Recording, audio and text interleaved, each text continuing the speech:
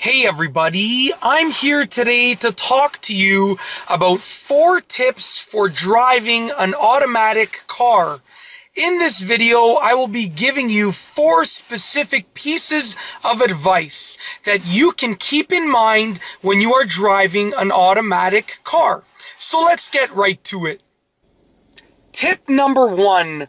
Always come to a complete stop when you are switching from drive to reverse or when you are switching from reverse to drive. So right now I am currently in drive and I'm going to release my foot off of the brake and I'm moving forward. If I want to switch to reverse, I'm going to put my foot down on the brake and come to a complete stop just like that, and then I can switch to reverse.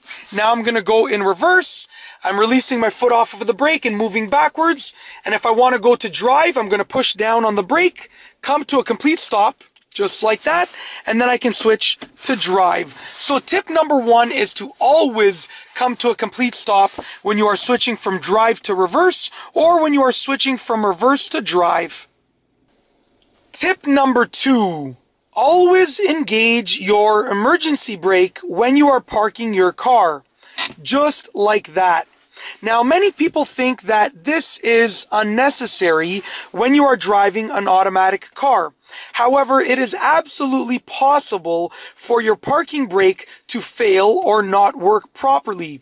And if your parking brake fails or stops working properly, then your emergency brake will be the thing that prevents your car from rolling away. So tip number 2 is to always engage your emergency brake when you are parking the car.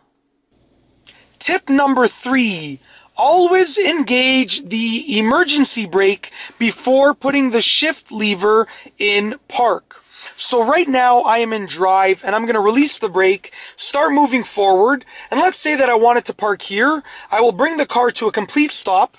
Then I will engage the emergency brake first, just like that, and then I will put the shift lever in park. Just like that. So tip number 3 is to always engage the emergency brake before putting the shift lever in park. Tip number 4. Don't be afraid to use manual transmission mode if your car has it available. Right now I am in drive, and if you take a look at the dashboard, you can see that it says D for drive. Now, if I take the gear selector and I push it to the left, it will bring the transmission into manual mode. And if you take a look at the dash, you can see that it says M1, which stands for manual transmission mode, and it tells me that I am currently in first gear.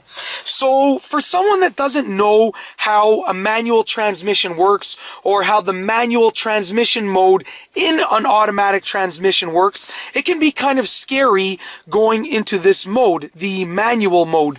But you should definitely not be afraid to use the manual mode on an automatic transmission. Test it out, figure out how it works, and don't be afraid to use it. And that's basically it. In this video, I have gone over 4 tips for driving an automatic car. All of these tips are geared towards cars with automatic transmissions, so keep them in mind when you are driving an automatic car. And that's all I have for you today. Thanks for watching.